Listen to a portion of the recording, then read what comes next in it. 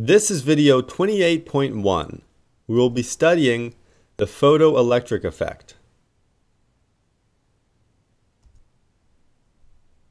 The question: light is shined on a sodium surface with a work function of 2.42 electron volts. Recall that the work function is the amount of energy needed to eject a single electron. We'd like to know what are the energy and speed of the ejected photoelectrons if the incident light has a wavelength of 400 nanometers, and if the incident light has a wavelength of 550 nanometers.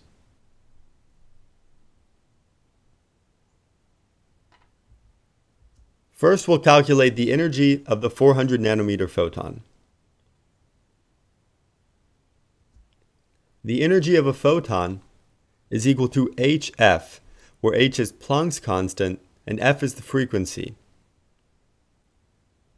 This can also be written hc over lambda, where c is the speed of light and lambda is the wavelength. This is the case because frequency times wavelength is equal to speed. We rearrange for frequency, we obtain this result. So we can plug in what we know, the constants, and 400 nanometers in the denominator. We obtain a value for the energy of the photon. Now let's calculate the energy of the ejected electron. The work function, the energy needed to release the photoelectron, has this value. It was given to us in electron volts. And an electron volt is a unit of energy. It's the amount of kinetic energy that an electron would have if it's accelerated by 1 volt potential difference. We want to convert this to joules to compare it to the above result. This is the conversion factor. And this is the energy in joules. So the energy of the electron, the kinetic energy after it's released, is equal to the energy of the photon minus the work function. This basically comes from the conservation of energy. A certain amount of energy has to be given up to the sodium surface, and this is the work function.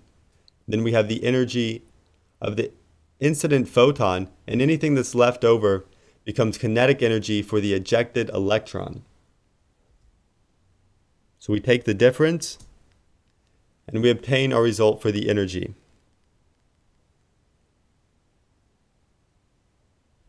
Now let's use this to find the speed of the ejected electron.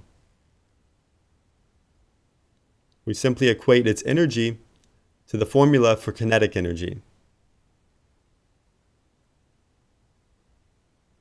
We can look up the value for the mass of the electron. It's pretty small. In units of kilograms, it looks like a very small number. And then we plug in everything that we know. And we rearrange to solve for V. So multiply both sides by 2, divide by the mass of the electron, and take the square root.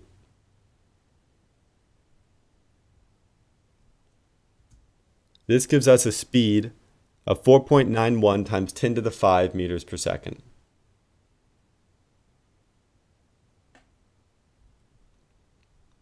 Now let's repeat the same calculation for the 550 nanometer photon. Remember, longer wavelength means lower energy, so this is a lower energy photon. We'll calculate its energy in the same way we did on the previous slide.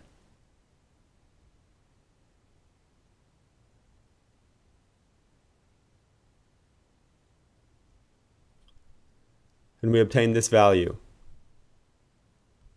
We recall that the work function was 3.87 times 10 to the negative 19 joules.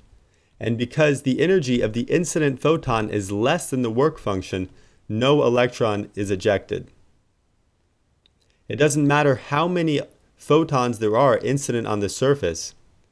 There could be a billion, but if they all of the individual photons have an energy that's less than the work function, then not a single photoelectron will be ejected from the surface.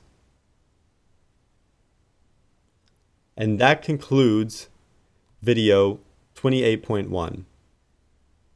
Check out PhysicsX on the app stores.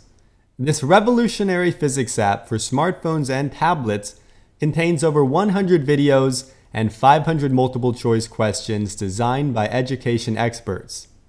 It's been proven to improve scores for intro college physics, AP physics, MCAT physics, and more. Just look for the blue icon.